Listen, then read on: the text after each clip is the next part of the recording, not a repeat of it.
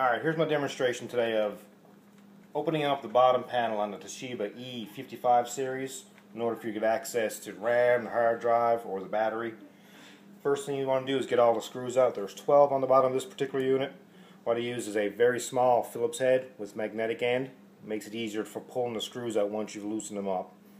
The other tool I use is a small flathead tool, small parts tool you can buy at any Dollar General store. Alright, the first thing you want to do is you want to get to the back corner where your power input is at.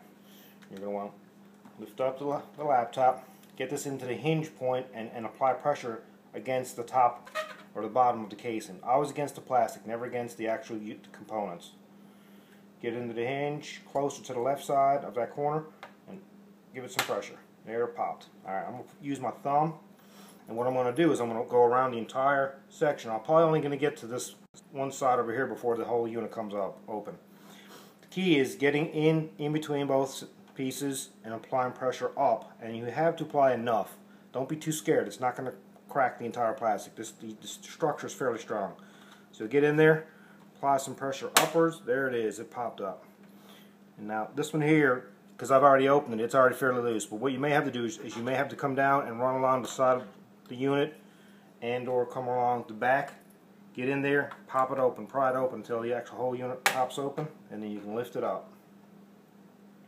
And what we got here, components you're going to want to replace in this case will be the RAM here, your hard drive, and if necessary, and in the future if you need to replace your battery, it's right here.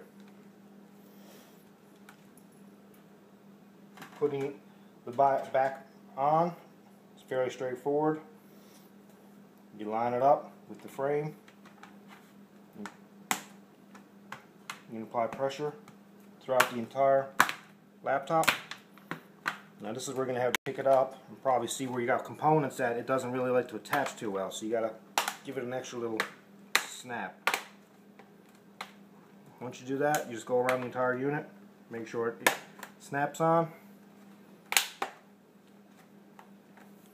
Around, and then there, and then that is it. Every part of it is good. Then you go ahead and put your screws back in and you're done.